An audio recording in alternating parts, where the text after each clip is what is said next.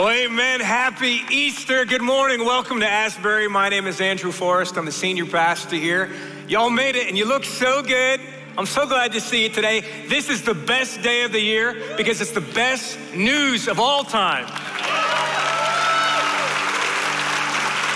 And God has given us another year. He's given us today. He's given us all these people around us. Why don't you turn to 100 of your dear friends and say, good morning, happy Easter, good to see you.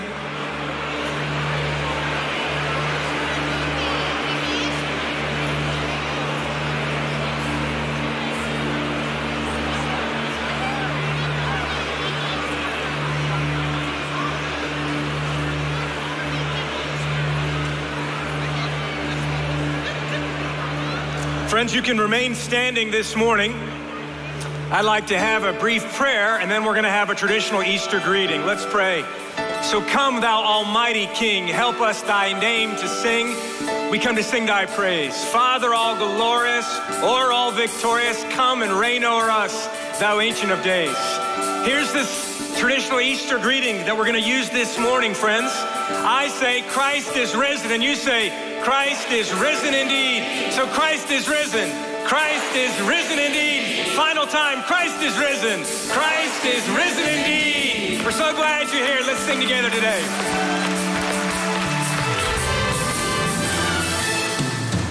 Hear the bells ringing, they're singing that we can be born again.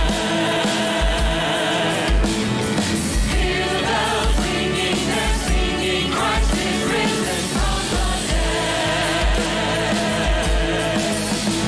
The angel upon the tombstone said he is risen, just as he said. Quickly now, go tell his disciples that Jesus Christ is no longer dead. Joy to the world, he is risen. Hallelujah, he's risen. Hallelujah, he's risen.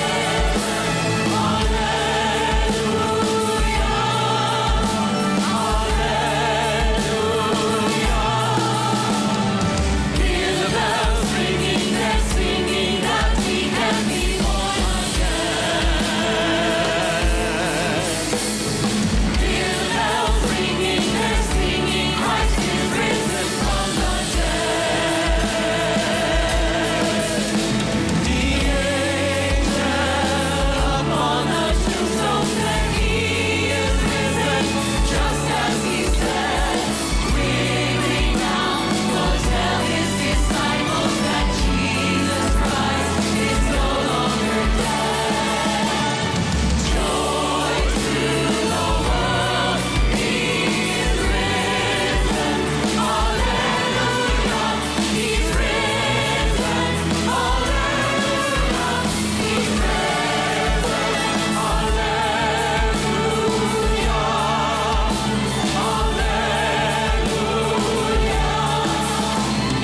Joy to the world, he is risen.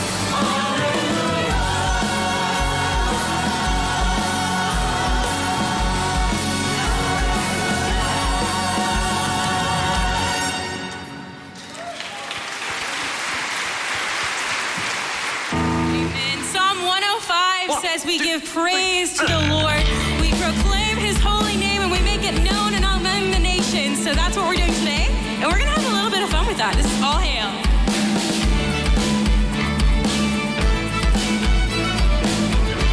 Let's sing it together. All hail the power. All hail the power of Jesus' name. Let angels prostrate fall.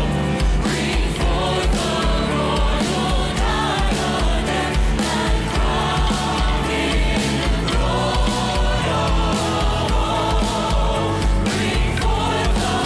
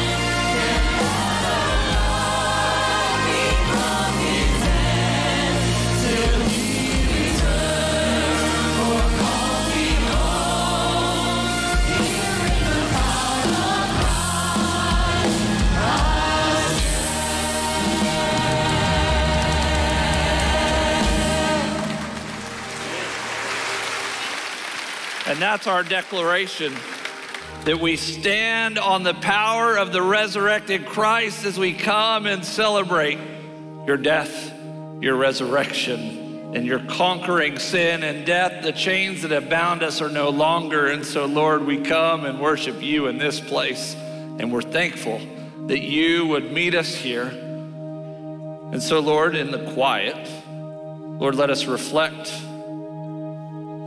on where you have brought death to life, as we reflect on the words that Jesus shared with his disciples as we pray together, the Lord's Prayer together. Our Father, who art in heaven, hallowed be thy name. Thy kingdom come, thy will be done on earth as it is in heaven. Give us this day our daily bread, and forgive us our trespasses, as we forgive those who trespass against us. And lead us not into temptation, but deliver us from evil. For thine is the kingdom and the power and the glory forever. Amen. You may be seated.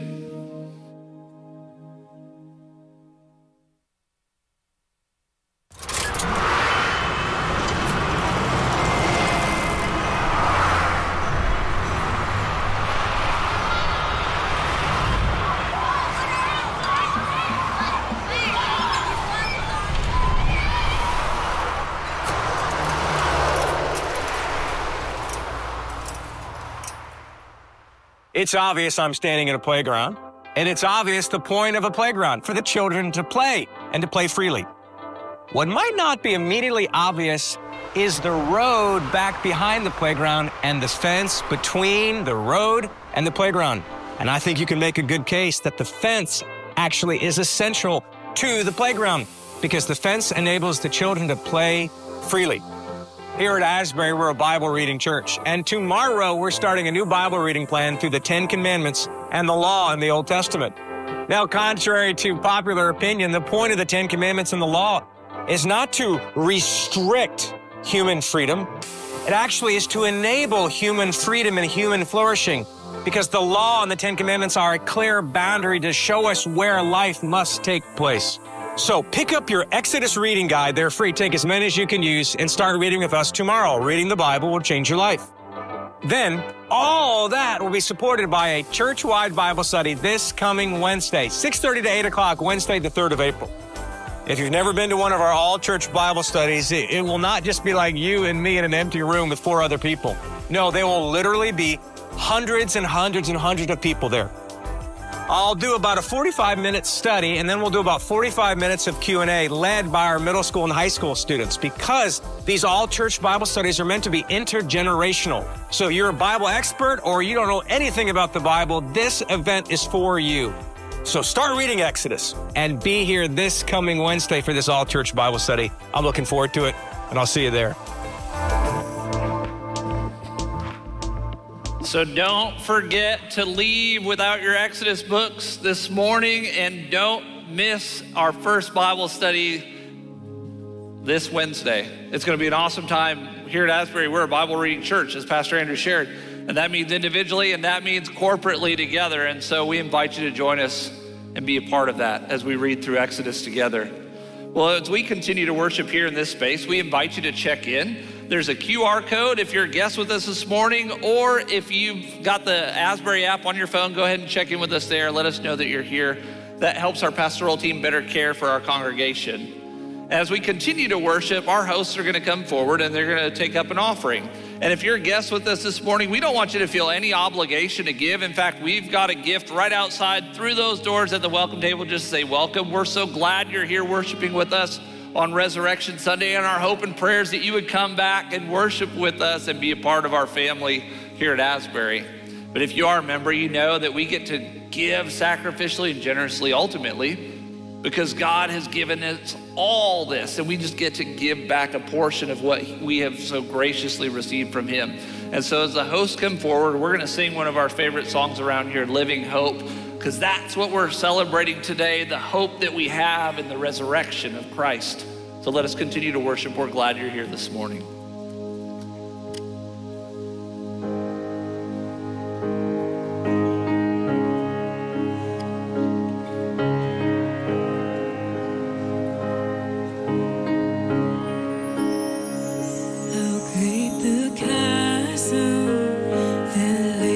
between us. How high the mountain I could not climb.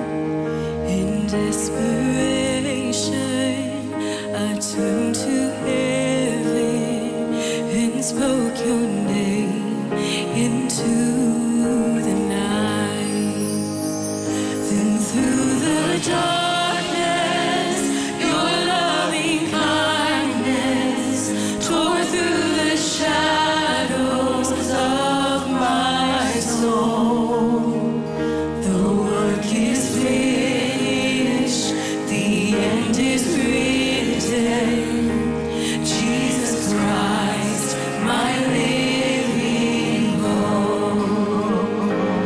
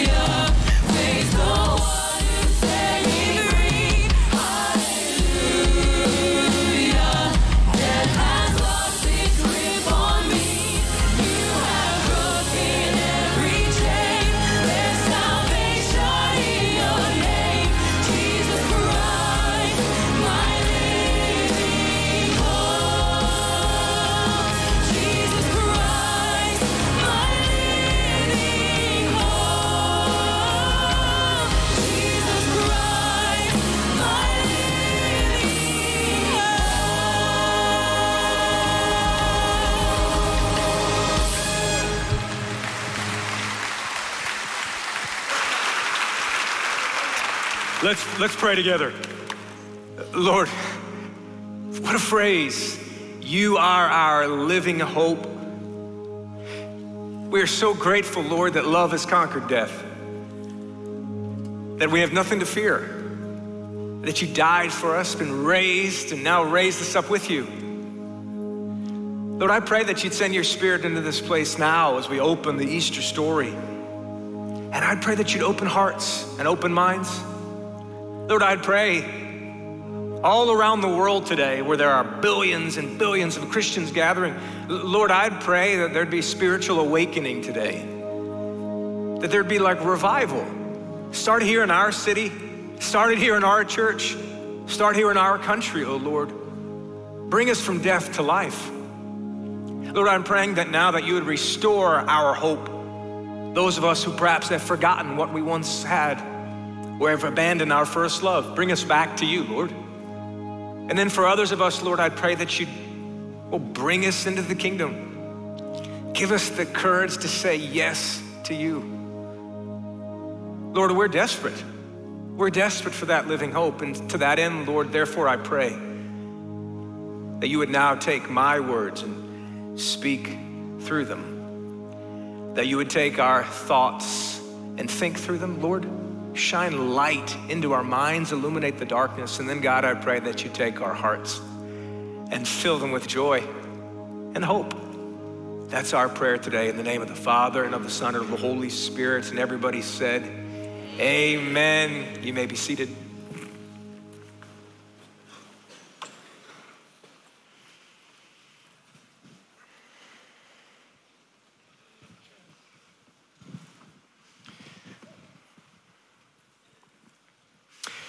What I find really interesting about the Easter story is so obvious when you think about it, but in hindsight, it's easy to overlook it, is namely this. Literally no one expected the resurrection that first Easter Sunday morning. They came to the tomb early that morning expecting to find death, and instead they found life. The reason that matters to me is it means that God is doing a thing that we can't understand until it happens. And it means, therefore, because Jesus Christ has been raised from the dead, there is literally always hope for those who trust in his name. And hope is what we need. See, I'm familiar with Maslow's hierarchy of needs. I know you gotta have your food and your drink and your shelter. I understand that. If we're gonna talk wallpaper choices, you don't wanna have been fasting for the past 3 weeks or something, right? It'll be the focus is how hungry you are or whatever it is. I understand that. But the truth is, hope is actually more important than even food and drink and shelter. And I'm gonna prove it to you. You ready? Because if hope were not more important than just our basic physical and material needs being met, there would be no despair in our time. There would be no desperation. Instead, we are surrounded by despair and desperation. Why? Because we are without hope. I'll tell you where this was really evident to me, man, is the Super Bowl this year. Now, I'm not talking about the place, I'm talking about the commercials. Because I was there in my house with some friends watching the Super Bowl, and I started to notice a pattern. So I've chosen a couple of still images from Super Bowl commercials from this year that I'm gonna show you. I'm gonna tell me if you see the pattern. Here's the first image, number 1. These are different commercials taken. Here's number 2. Let's go to the third one, number 3. Anybody sensing a pattern yet? Let's go to number 4, made up of a couple different images. Let's say number 5. How about number 6 here? And here, the 7th one, we'll stop here. Anybody notice the theme? As I was there watching in real time, I began to notice that commercial after commercial kept featuring a celebrity, almost always an aging celebrity or a celebrity whose fame and creative time was from a previous era, acting ironically. Now, as long as there has been mass media, celebrities have been used as pitchmen in ads. You have Joe DiMaggio, saying all the cool guys smoke a Chesterfield, something like that. And the point there is if you want to be as elegant as Joltin' Joe, then you should smoke this particular cigarette. What's interesting nowadays in all these commercials that I saw is that it wasn't so much that, it was more like the celebrities were breaking the fourth wall, winking at us, acting again, as I say, a little bit ironically. And the reason this matters, I mean, it's just a commercial, is like, well, it's almost like we're stuck. Have you noticed this? In fact, the movies and the television shows that were advertised during the Super Bowl, what were they? They were nearly all reboots of previous creative material. Hey, it's like at a previous time, we piled up in the creative bank creative activities, and now we're just merely drawing down rather than making any deposits. Isn't it like we're stuck? There was one political ad during the Super Bowl this year. Here's a still from it. And even this ad was so obviously drawing from the presidential campaign of 1960. That was 64 years ago. It's like we're in the same place. Now, it's not that none of them were funny or clever. Some were, some weren't. My particular favorite was this one with Arnold. You remember this one? Like a good neighbor, State Farm is there. That was my favorite. It was creative. It was good. And yet the point still holds. Now, why is this? Anybody remember the Jetsons? It was supposed to take place in 2062. George Jetson was supposed to be born in 2022. They got flying cars, they live in spaceships. Remember 24 years ago at the turn of the millennium, there was so much hope that new technologies, these new discoveries are gonna bring us into this amazing future. What's happened these last 10 years? Have you noticed? It's like we're turning in on ourselves. It's like we're stuck.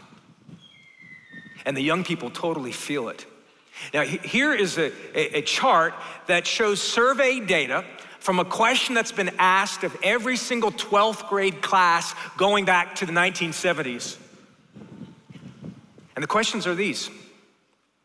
Do you feel like it's hard to have hope for the world? And do you wonder if there's a purpose to life given the current situation? And the exact numbers don't matter to you this morning, but just look at the color scheme. You see that? It starts with, at the time, would have been the youngest of the baby boomers, and then moves into the generation we call Generation X, and then to the millennials, and then that last color, that purple color there, that so-called Generation Z, the young people today. And young people today are saying, over 40% of them, that it's hard to have hope for the future. Now, what's interesting about this is that the economists tell us that more people under the age of 35 own houses now than at any previous time, and the unemployment rate for people in their teens and 20s is lower than any time in the past 50 years. There is no nationwide draft. We have abundant energy. We have amazing things delivered to our doorstep, all these incredible medical breakthroughs. And yet our people are without hope. This is not just psychological, by the way. Here's a devastating chart. It shows emergency room visits from our young girls because of acts of self-harm. In the last 10 years, it's been skyrocketing. Our young people are literally sick. Why? Because they have no hope.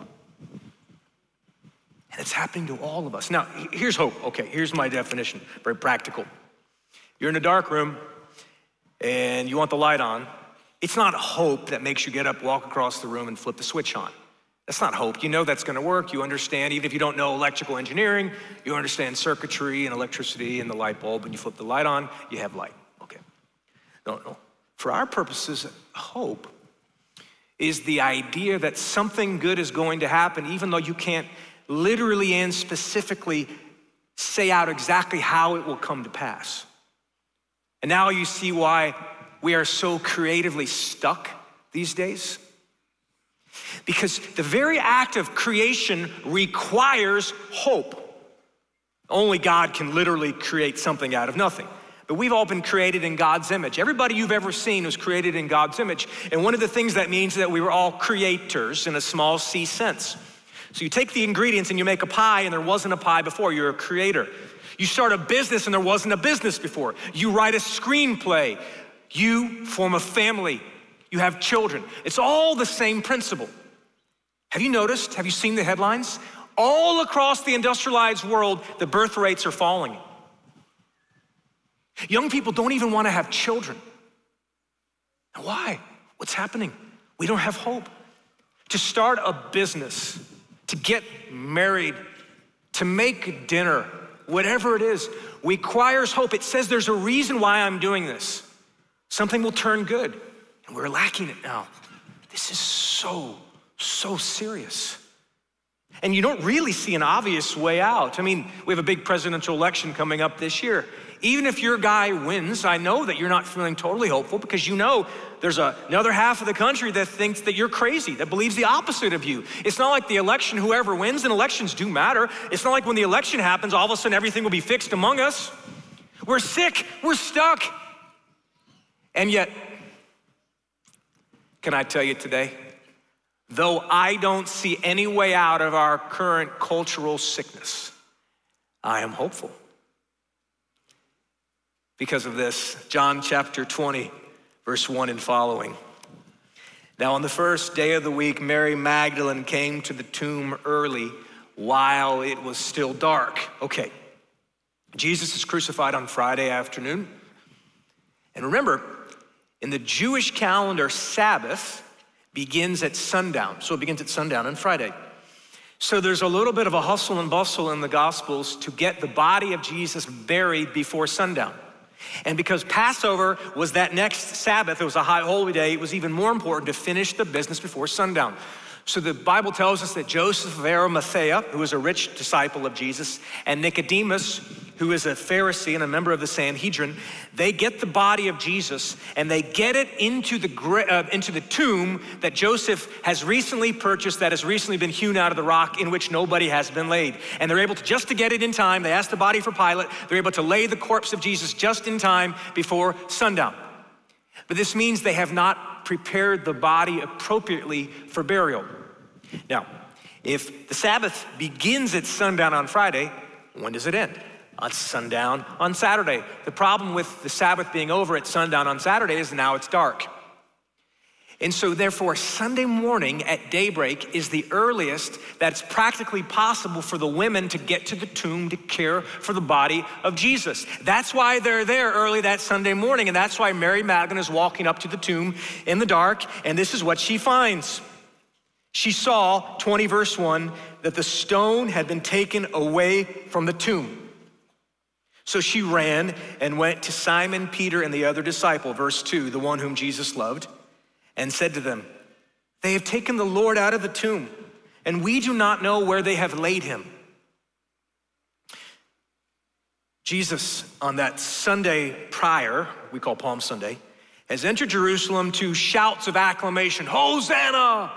Because the idea was maybe this is the long promised king, the child of David, who's going to restore the kingdom to Jerusalem and Mount Zion. And the Romans will be defeated and the peace and the blessings will come, the time that was prophesied back in the Old Testament. So that's why everybody is so enthusiastic on Palm Sunday. And then it quickly turns, and those same crowds that on Sunday yelled Hosanna, on Friday yelled crucify him, crucify him. And Jesus is crucified, dead, and buried. So these people that were his friends and his followers, Mary Magdalene, Peter, the other disciple, and so on, not only is it the loss of their friend who died, what is maybe the cruelest possible way, crucifixion. Not only did this innocent man die like that, but also their hopes also died with him. He was the great hope in a way that's very hard for us to understand. A political and religious figure in the same time, bringing in the kingdom of God, and he was killed, thereby proving it was all for naught. So Mary runs to where the male disciples are. Verse 3. Peter went out with the other disciple and they were going to the tomb. Verse 4, both of them were running together, but the other disciple outran Peter and reached the tomb first. And stooping to look in, he saw the linen cloths lying there, but he did not go in. Then Simon Peter came following him and went into the tomb. He saw the linen cloths lying there and the face cloth, which had been on Jesus' head, not lying with the linen cloths, but folded up in a place by itself. It's almost as if Jesus, a very polite guy, and he made his bed before the resurrection that morning. All the fabric is just put up so neatly. And Peter stoops down into the tomb, because you got to remember, it's a long, low thing to look down in there. And he sees the folded up grave clothes, but no Jesus. But he doesn't understand. See, that first Easter Sunday morning, the only thing they could possibly see was death. Where is it in your life that you have decided there is no hope in that situation? Is it a family member that you feel is totally lost? Is it a deep addiction? Is it a diagnosis?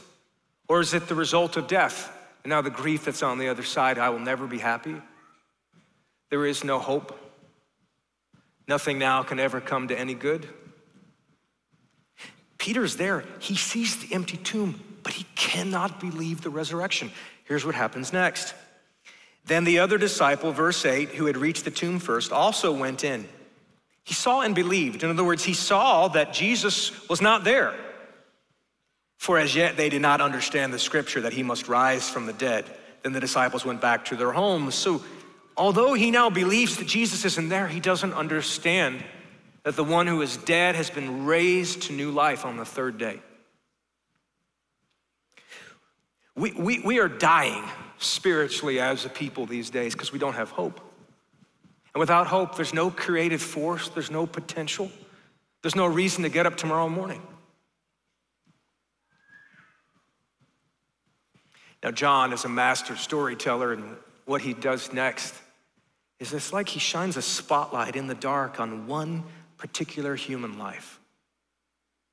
This disciple of Jesus named Mary Magdalene. Here's what happens next. But Mary, verse 11, stood weeping outside the tomb. And as she wept, she stooped to look into the tomb. Look what she sees, verse 12. She saw two angels in white, sitting where the body of Jesus had lain, one at the head and one at the feet. She sees angels.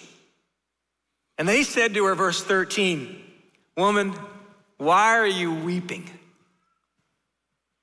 She said to them, "They have taken away my Lord, and I do not know where they have laid him." It's almost as if the only thing she can understand is hopelessness and grief and despair. Everywhere else in the Bible where people meet angels, and by the way, the word angel is from the Greek word angelos. It just means messenger. These are just divine messengers, these spiritual beings. Everywhere else they show up, they're luminous and powerful, and people are afraid. Mary Magdalene's hopelessness is so complete, she can't even really recognize the angels for who they are.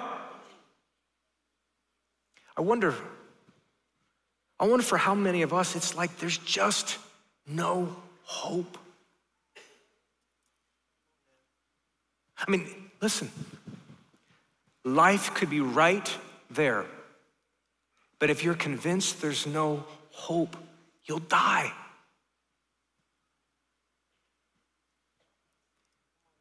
Now, there's two different types of funny, right? There's like a satirical, ha-ha, silly funny. This is fine, I like that type of humor, but there's also like a deep mirth that just comes from joy. You know, like a couple have been married for 50 years and they love each other and their love has been purified over those years, and they like making jokes with each other and the grandkids like to see it, and it's just like this deep mirth and joy. I think that's what God is like. Look what happens next. Having said this, verse 14, Mary turned around and saw Jesus standing, but she did not know that it was Jesus. Can I tell you what just breaks my heart? There are people all around us, and even here today, and Jesus could be standing at their elbow and they wouldn't know it. See, this desire for hope, more than a desire, this actual need, this existential need for hope is true for everybody, but so many people are dying from despair. They don't know there's a reason to be hopeful. Mary turns around, the resurrected Lord is right there, and she doesn't even see him. Jesus said to her, verse 15, "Woman, why are you weeping? Whom are you seeking?" Supposing him to be the gardener. You know what I love about that detail? Is that that's obviously what Mary told the disciples later. When I first saw him, I thought he was the gardener. Supposing him to be the gardener, she said to him, "Sir, if you have carried him away, tell me where you have laid him, and I will take him away." Complete despair.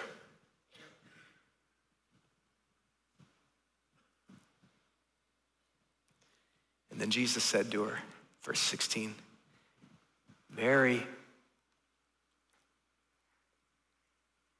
Is that not just the most beautiful sentence in the Bible? Mary. And then she turned and said in Aramaic, "Rabboni," which means my teacher.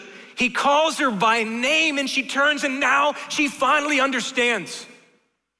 The Lord calls her by her name, and in the name, the one who called her into existence, who knit her together in her mother's womb, who's been with her, the one whom she saw take his last breath on the cross, now with new life in his lungs, says to her, "Mary," and she turns and believes. It's so gorgeous. Do you know what I believe? I believe that Jesus knows every person by name. And he's desperate that they would put their hope in him. I wonder, church, for some of us, if one of our problems in the American church is that we're not desperate enough for the desperate. I'll just confess to me, I'll just confess my own sins here. So often I'm self-satisfied. I got mine. I let them worry about theirs. Why am I not more desperate for all the people around us who are literally dying, deaths of despair? Why am I not more desperate to tell them about the good news of the Lord, the one who is dead has been raised again? Mary, he says, because when Jesus calls a man or a woman, a boy or a girl by name, there's something about the voice. They turn and then they believe. Where have you given up hope this morning? Where have you just decided in that area of my life, or overall in life, or in politics, or in society, or in our family, or with that addiction, or that disease, or that death, there is no hope? Where have you given over so that you cannot even see or hear the Lord standing right next to you, calling you by name? Mary, he says, she turns, she believes. And I love how it ends. This is verse 18. It's so gorgeous. Mary Magdalene went and announced to the disciples, "I have seen the Lord," and that he had said these things to her. She becomes the first missionary. I have seen the Lord. See, we talk a lot in church with certain Christian phrases, which I believe, which I ascribe to, about Jesus dying for our sins, which he did, and being raised again to new life, which he was, thanks be to God. But I think sometimes we don't quite connect the dots totally together. Leslie Newbegin was once asked, was he an optimist or a pessimist? He was a longtime missionary to India and a bishop in England. And he said, "I'm neither an optimist nor a pessimist. Jesus Christ is risen from the grave." And in other words, there is a reality that's entirely different from how we see things. There's a life that we currently would never be able to predict. They went to the tomb expecting death, and instead God surprised them with life. The reason this matters, Christian brothers and sisters, is because if Jesus Christ is risen from the grave, it literally is the case. There is no reason never to have hope. That God has used Jesus as a great down payment, a guarantee of the future reality where everything sad comes untrue. If the Son of God was crucified and betrayed under Pontius Pilate and buried in the ground, and 3 days later was raised to new life because of the love and power of the Father and the gift of the Spirit, then there is literally no reason not to be hopeful. It is everything. If Jesus is not risen, we have nothing, and if he is risen, we have everything. Now, I know what you might be thinking. Okay, maybe in this area of my life, I could be more hopeful. Maybe I could start a business or get married or create something, maybe. But in this particular area, there is no hope. When it comes to death, it might seem like that death has the final word. No doubt you followed this week the same story I did, the terrible story of that bridge collapsing in Baltimore. Here's the picture of the aftermath. All those many tons of steel dropping into the frigid water. Miraculously, there was a mayday call given by the captain and the pilot of the vessel, and the state police were able to stop the traffic with just 40 seconds to spare. It's unbelievable. Nevertheless, the word was not able to be given in quite enough time for the 8 construction workers who were working there. And the bridge collapsed. You've seen the video. It collapses almost immediately, and they're buried under tons of steel in the frigid water. So then the family begins to gather. The families gather at a local restaurant, waiting through the night once they've gotten the word of the terrible loss. Waiting, hoping against hope. Now you may be thinking, sure, maybe we could be hopeful in X or Y area, but when it comes to death, death has the final word. And if that is the case, then we actually shouldn't be hopeful. No matter how life goes, if we all just end up going back to the dust anyway, and everybody we love just stays dead, and every creative act ends up turning back into the dust, then it does sort of seem like life is meaningless. And what's the point? So, in the middle of the night, they get word, those 8 families, that 2 of their fathers and brothers and sons have been rescued, plucked out of death from the water. One man totally unscathed. Can you imagine what that family must have felt like at that moment? A hope that's too large almost to believe, until they saw him and put their arms around his neck and touched his hands like Thomas with the risen Lord. I wonder if they didn't really believe. But then what about the other 6 families? They were waiting, and then finally the divers came back and the authorities called off the search, and the 6 other men have been pronounced dead there in the dark, frigid waters. So what good is hope if that's still what happens? You might want to ask, what's the difference between the 2 groups of families? Between those whose brothers and sons and fathers had been rescued from the water and those who weren't? Can I tell you what the Christian answer is? The only difference between these 2 families is a difference just in time. That's it. It's just a difference of waiting. The end result is exactly the same, because Jesus Christ is risen from the grave. Death does not have a hold on the people of God. Jesus says in Revelation that he holds in his hands the keys of death and Hades. In other words, they can't control you or hold you anymore. This is why, although I don't see a way out of our current cultural sickness, I'm hopeful. I'm breathing today, which is proof God isn't finished with me, and you're breathing, which is proof God isn't finished with you. The Lord is up to something. I'm hopeful. There's no situation, even beside the grave of a loved one, in which we are not hopeful, because Jesus Christ is risen from the grave. So here's how we're going to close our service today. We're going to hold fast to the hope of the Lord. We're going to sing a song here in a second. It's a beautiful song that retells the great story of salvation. It's called Jesus Saves. And before we get there, and then during that song, I'm going to lead a prayer. And for some of us, brothers and sisters in Christ, we got to have our hope renewed today. We have forgotten our first love. We've abandoned the hope. We've allowed death to sort of loom over this area or that area of our lives. No more. Jesus Christ is risen, which means there's always hope. And then for those of us who have put our faith in Christ, I want us to be praying for our world and our country, our city, and particularly our church. I want us to be praying for those loved ones we know who don't know the hope of the Lord, that today they would hear him calling them like Mary in the garden, and they turn and believe. And then there's a third group. Some of us are here and we don't have hope. We've never put our faith in the Lord. And it says in the Bible that if we confess with our mouth that Jesus is Lord and believe in our heart, we shall be saved. And today can be that day for many of us here today. Today can be the day in which you hear the Lord calling your name and you put your faith in him, our living hope. With that in mind, therefore, let's all take a breath and close our eyes as I lead us in a word of prayer. Lord Jesus Christ, Son of God, have mercy on us sinners today. we've doubted, we've turned aside, we've allowed death and despair to overwhelm us. Restore us back to hope today.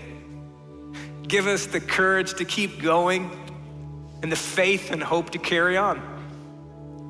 Lord, hear our prayers this morning for the people that we love who don't know you. There are so many desperate people, Lord. We're praying in this city and in other cities around the world and other churches and other communities that you would reach out to our loved ones. Call them by name, Lord. Open their hearts, open their eyes so they can put their trust in you. And then this morning, Lord, there's some of us here and we've never put our faith in you. And God, we believe, help our unbelief. We believe in our hearts you've been raised from the dead. We confess with our mouth. Lord Jesus, come and save us. Give us the hope that cannot be taken away and the love that conquers even death. We praise you, O Lord, and we thank you for the gift of Easter, the greatest news in history. And we pray that now, Lord, you'd come and save us. That's our prayer in the name of the Father, and of the Son, and of the Holy Spirit. Amen.